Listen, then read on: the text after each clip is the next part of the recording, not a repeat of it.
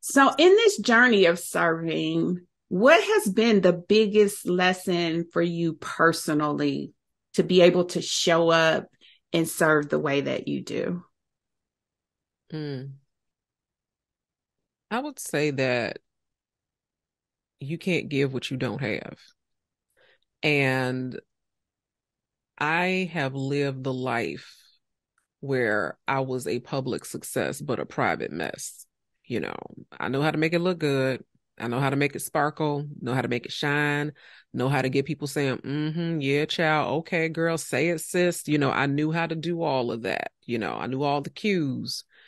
But then, when the curtain closes and I'm going back to this life that is characterized by broken relationships, characterized by overeating and over drinking and coping and stuffing my emotions in a bag and fawning, to try to keep the peace and all of those things. And after a while, that catches up with you. When you don't deal with those issues, they will absolutely deal with you.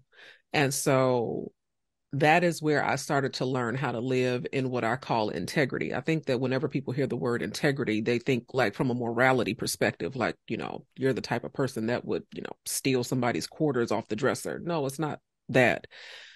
Integrity, from my perspective, is one that speaks to wholeness, one that is intact and unbroken, that things are in alignment, that what you say and what you do is in alignment with what you think and what you believe and what you affirm in your life, that there is no quote unquote version of you that isn't consistent. Um, and so I realized that I could not do the work without doing the work.